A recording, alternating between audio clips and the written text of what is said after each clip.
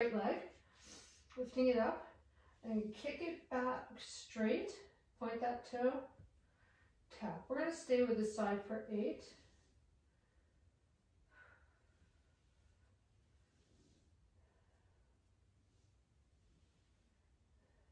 So back we go, tap it down. Breathing. Watch where you're putting your weight in your hands. Sometimes if we just put the weight on the palm of our hand the whole time, our wrists get pretty sore. So think about your middle finger and your thumb, taking an even amount. Last one. Tap. Gorgeous.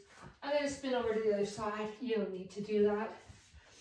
So what I'm talking about is the weight of my hand coming here and here evenly, not just holding it right there. That makes those wrists pretty tired. Now, if you're like me and have wrist issues, you always fold that mat. You ready? Back we go nice and straight.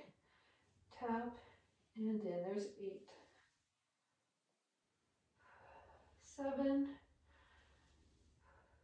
See if you've got your weight evenly on your hands, on your shoulders. You're not leaning more to your right side than your left side.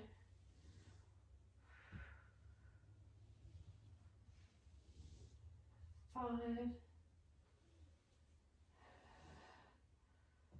4. 3.